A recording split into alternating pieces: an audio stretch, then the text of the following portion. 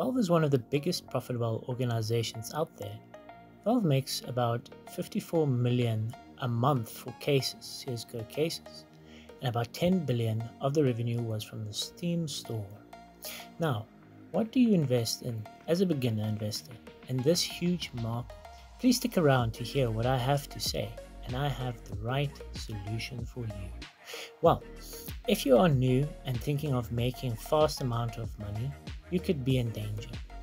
Change the way you think, because normally you have the short term, medium term, and long term.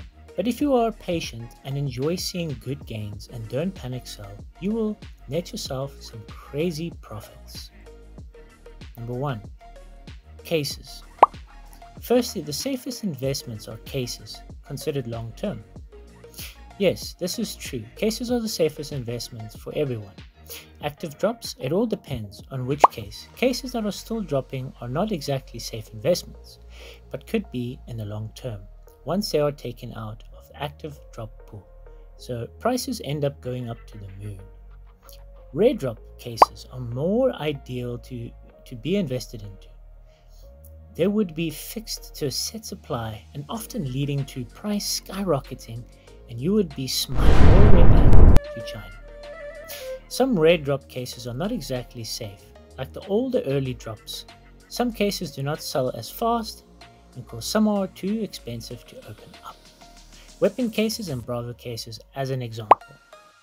Cases end up lowering in supply and rising in price over time. Cons. There could be restrictions to opening up cases or trade bans, but this is highly doubtful. Weapon skins are a medium-term investment. Weapon skins are a good investment, especially weapon trade-up skins.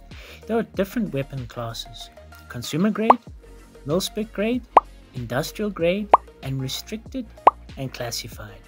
And the very last would be covert.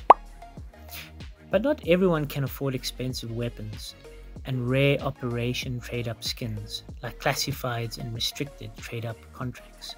But if you can, then it's the way to go. But if you do not have much money, then less expensive path would be the consumer grade and industrial grade. Then you yield profits almost before every operation released. Trade-up skins end up going up in price. The catch is, normally, you have to wait some time before profit. That's the trick to the investment. Number 3, capsules. Major capsules have almost every time shown us profits and yielded high gains for us. The time to invest normally is the 75% of sale is the best time to invest. Some invest just after the sale has concurred. I prefer the 75% of sale. Operations can cause prices to dip, where people sell off their remaining older investments for the newer operation items. Even cases, capsules, and stickers dip in price. I always say don't sell but hold, because this stirs up a panic sell and you lose all your money, because it's guaranteed that the prices will go back up and you'll be making money. Almost every major has concluded you immediately profit except RMR due to the supply, but eventually supply gets eaten up and there's profits.